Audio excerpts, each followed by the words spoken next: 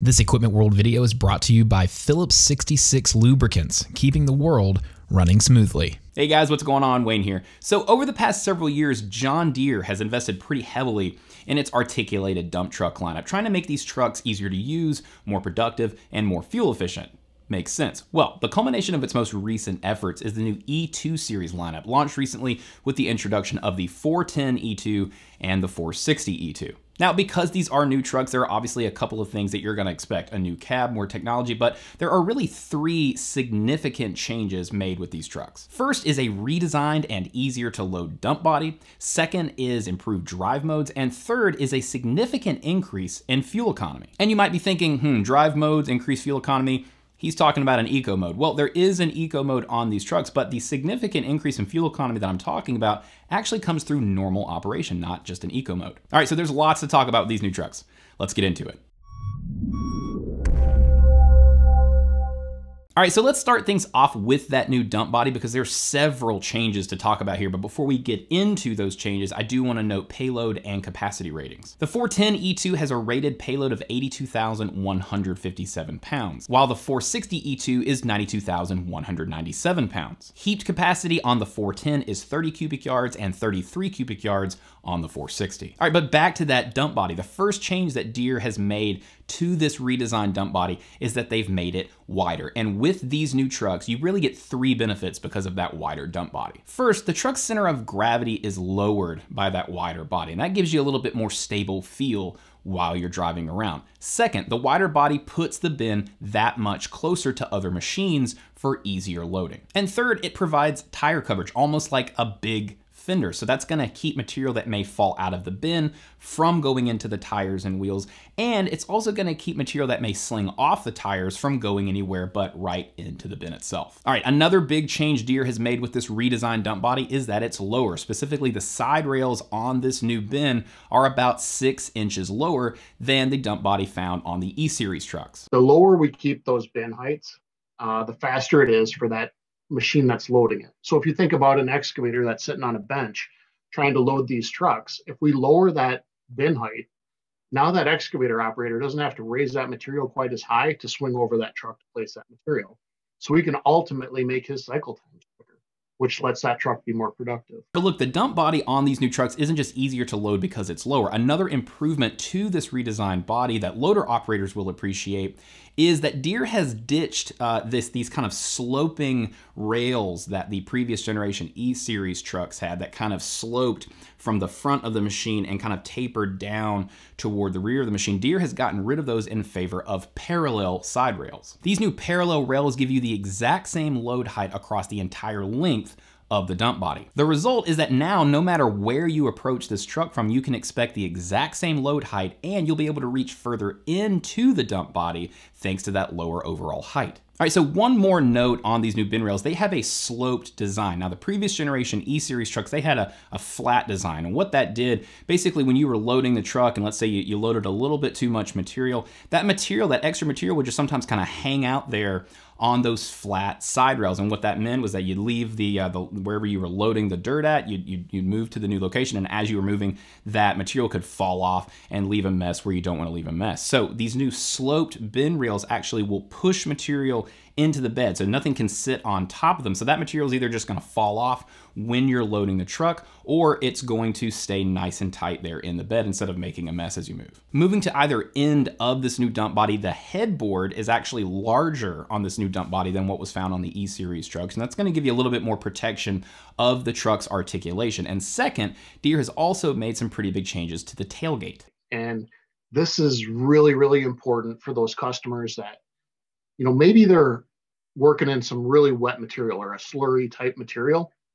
We've actually increased the sealing of the tailgate to the bin. So now when they put that wet material in, it's going to stay in the bin where it belongs and not leak out. Now, these changes to the tailgate ended up having another benefit, and that is easier transportability thanks to a decrease in the truck's overall width. Now, because this tailgate doesn't stick out as wide as the one found on the bodies on the previous generation E-Series trucks, the 460E-II has a width now under 12 feet, even with that tailgate installed. One final note on these new bodies: if you are buying a 460E-II, you're gonna have the option of purchasing a new ejector body that Deere has built in partnership with Philippi Hagenbusch.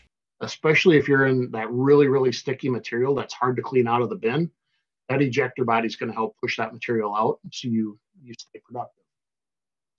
They're also really handy when there's low dump clearance. And what I mean by that is if you're working under overpasses or inside buildings where you don't have the ability to put bin all the way up, this is really going to help get that material out. Steep slopes is another one. So not having to raise that bin all the way up lets you be more productive. So you can actually spread material on the go and you don't have to worry about the stability of the truck. And it also helps with mixing materials, or even if you think about, that poor dozer operator at the fill site, sometimes they have a hard time keeping up. And if that truck's equipped with an ejector style dump body, they can actually lay that material out so that the dozer operator doesn't have to push through a big pile, and it lets the whole operation become more efficient. Now, before we get into the engine on these new E-II series trucks, I do want to take a second to tell you about our sponsor for this video, and that is Phillips 66 Lubricants. Look, construction and mining are tough environments. You're moving tons of earth, and you're doing so in extreme hot and cold conditions. And the machines that you're using to do that work with need the toughest lubricants available to protect them, to protect your investment. Now, there are thousands of mining operations in the United States, and 60% of them trust one brand to keep their equipment going, and that's Phillips 66 Lubricants. Oh, look, they've put thousands of hours into testing, and when you look at the results of those tests, it's pretty clear why so many operations put their trust in Phillips 66. Take Gardall ECT, for example. It far outperforms the competition in wear protection and corrosion tests. So look, whatever you've got, graders, end loaders, dump trucks, Phillips 66 will protect it. Did you know they even have a technical support hotline? You can call the Phillips 66 technical hotline and talk to experts about product questions or general questions about lubricants. Give them a call at 1-877-445-9198. Phillips 66 Lubricants, keeping the world running smoothly. All right, back to these new E-II series trucks. Now, both the 410 and 460E-II are powered by the same engine, a Deere PowerTech 6135, a 6-cylinder, 13.5 liter engine. That engine's gonna give you 441 horsepower on the 410 and 481 horsepower on the 460. Now, even though you have the same engine in both of these trucks, because that engine is electronically controlled, Deere can tailor it so specifically to the needs of each truck and the customers of each of those trucks and their different capabilities that one piece of engine hardware can effectively perform like two different engines. And, it can be whether it's injection timing or the fuel delivery, the geometry of the turbo, type of governor, how all those different components interact with each other.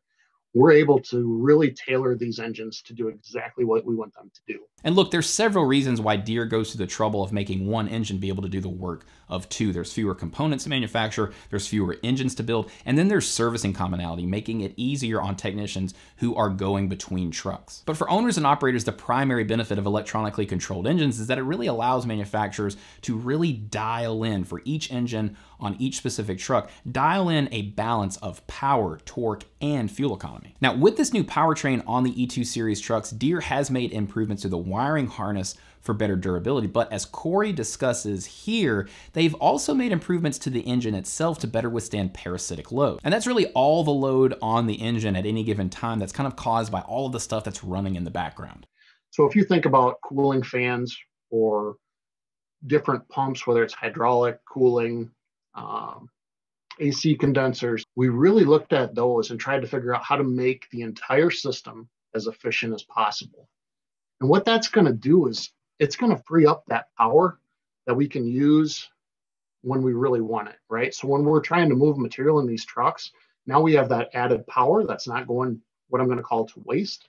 And we're also going to save some fuel by doing that as well. In fact, all of these changes with this new engine add up to a 7% increase in fuel economy on both of these E-II series trucks. And the key stat here is, as I said earlier, that this 7% increase in fuel economy comes while the truck is running in normal mode. And that is one of 3 drive modes that Deere has put on these new trucks. Now, if you've driven the previous generation E-series trucks, Deere says that this normal mode should feel pretty familiar. Performance is similar, and you get the big benefit of that 7% increase in fuel economy, and that's thanks to the changes to the engine, the optimizations, and those improvements with parasitic load that we were talking about earlier. Now, if you want even further fuel savings, and you're in a situation where prioritizing fuel savings over performance kind of makes sense, then you can switch the truck into eco mode. Deere says the eco mode on these E-II series trucks increases fuel economy by 12%, and that's over the already more fuel efficient normal mode. What eco mode's going to do is it's going to smooth out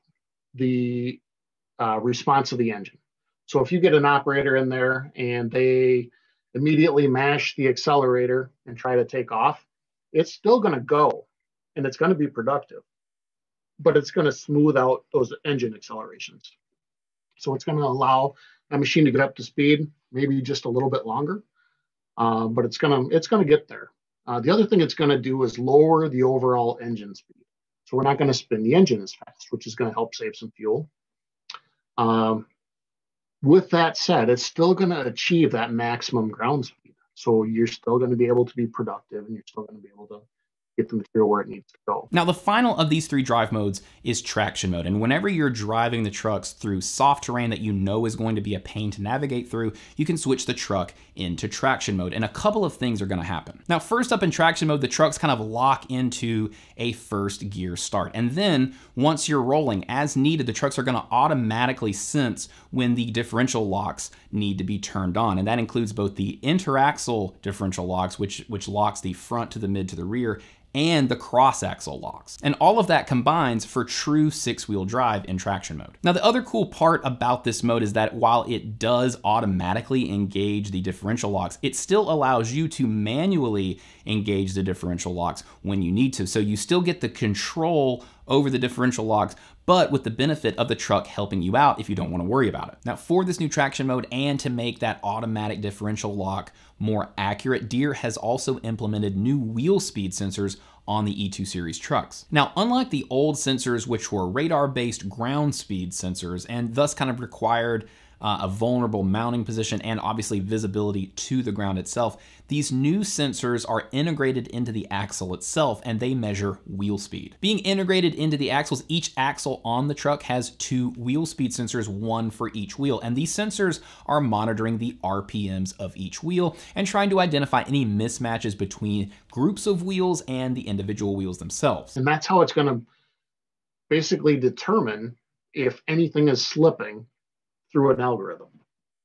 So it knows what's going on and what speed each wheel should be at, whether it's in a turn or straight, and it can automatically adjust on the fly to start applying diff lock and really tailor it down to make sure that we're getting the most tractive effort out of these trucks that we can. Now, in addition to the drive modes that Deere has introduced on these new E-II series trucks, they're also introducing transmission retarder modes. Now, on the old E-series trucks, basically you had a range of retardation from 10 to 100%, and you could kind of increase that retardation by increments of 10%. And Deere is basically trying to eliminate a lot of the guesswork that was kind of inherent to that old system with the introduction of basically 3 transmission retarder modes. There's low, medium, and high. The requirements that the operator needs changes whether they're laden or unladen, or if they're in steep conditions one day and flat the next, or even how they drive the truck.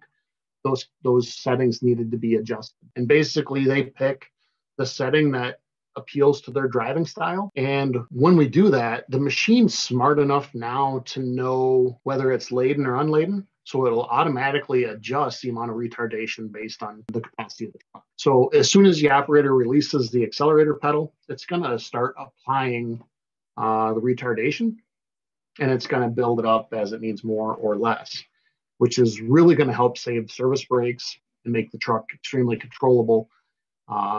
And even help, we have a feature called descent control. So if you're going down a steep grade and you get into the service brakes, it's going to know to start applying more retardation based on the characteristics of the truck. Now, beyond all of the productivity and efficiency improvements that Deere has made with these E-II series trucks, they're also introducing a new cab. And really the changes in this new cab are all in the name of more automotive styling. So you're going to have fewer switches to look at. Everything is a little bit more tightly integrated. You're going to have easier access to your climate controls there overhead. And Deere has also integrated the turn signals, the lights, and the wipers all into your steering column. Now, available options on this new cab are automatic climate control, a heated and ventilated seat, a 4-point retractable seat harness, and a system called Seatbelt Minder that basically puts a nice little green beacon on the top of your truck to let everyone around you know that you are in fact buckled in. That Seatbelt Minder system also integrates into JD Link telematics so that, you know, the boss man can kind of check in on you remotely. Now, on the maintenance side of these new trucks, all of your daily checks can be done from ground level. Plus, Deere has also reduced electric and hydraulic routings by about 10% to reduce potential leak points. Plus, tire pressure monitoring is standard on these trucks, as is a new inline DEF filter. Plus, you can also opt for a factory installed auto lube system that is really one of 3 greasing levels offered on these trucks. And we actually offer different levels of greasing because there's different thought processes behind how a machine should be greased. Some customers really want their operators to go around and hit every grease fitting at every grease location so they physically look at the machine. We have what's called point of use grease. It does just that. The next step up from that is what we call a banked grease option, where we actually run remote lines to a bank. So it's still manually greasing, but they're in a nice, convenient location. The kind of premium package is our new factory integrated auto lube system. And this is actually extremely slick. It can be controlled through the PDU or the new monitor. It's tied into JD Link, so it gives you alerts if something's not working right. And it also automatically greases that machine while it's in operation. And that does some really good things for you. So if you think about how that auto lube system's pushing grease out to those pins during normal operation, it's keeping them flushed out, you know, of water, mud, dirt, whatever, and really keeping that joint clean. And they also have, they maintain that same point of use grease fitting. So even if you have an auto lube system and maybe you're worried about something or you want to be able to physically make sure you can get grease in a pin, there's still a way to get grease into that, which is, it's a really good tool. Well, all right, guys, that's going to wrap up our in-depth look at the new E-II series articulated dump trucks from John Deere. Let us know what you think about that new dump body, the new drive modes, the improved fuel efficiency, and everything else found on these new E-II series trucks in the comments below. We really love hearing from you guys. If you like this video and found the information in it useful in any kind of way, but especially for your next machine purchase, do us a favor and hit that like button below. It really helps our channel out. And if you want more coverage of the construction industry and heavy equipment, visit us at our website at equipmentworld.com. And while you're there, subscribe to our daily newsletter, which is going to send you all the most recent industry and equipment headlines to your inbox every day. And if you haven't already, subscribe to our channel right here on YouTube and turn on notifications. Be sure to hit the bell below so you're getting alerts whenever we drop a new video. Thank you guys so much for watching. We really appreciate the time. We'll see you in the next one.